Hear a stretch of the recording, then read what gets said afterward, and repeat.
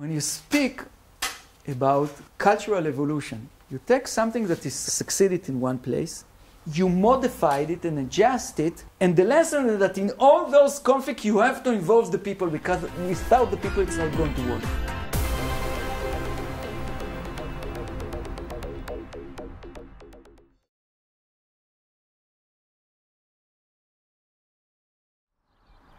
Welcome to the Charney Resolution Center.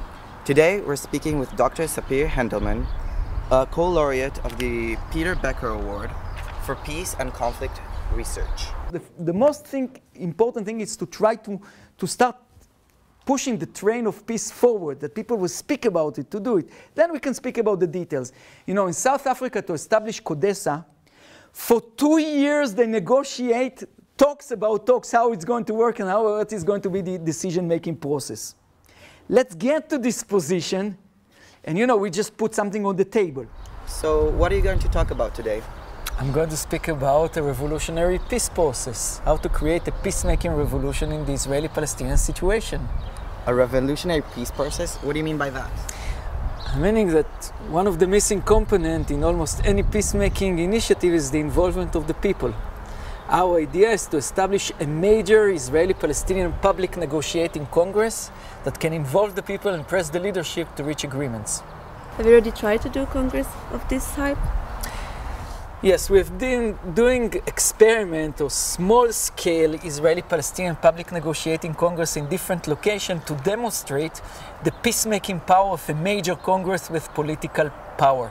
We took Israeli delegation, Palestinian delegation in front of audience. We give them 5 sessions to reach peace agreements.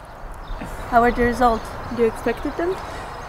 No, I was surprised because I couldn't believe that in such congresses people reach agreement, and it's turned out that almost every congress they succeeded to reach agreements, and this includes people from all the political spectrum.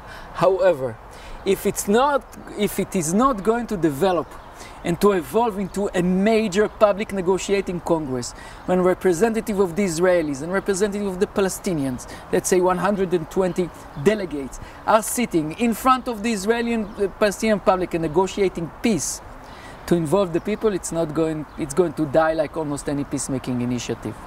So why is it important for you to be here in the Charney Resolution Center? First of all, it's an educating center for kids.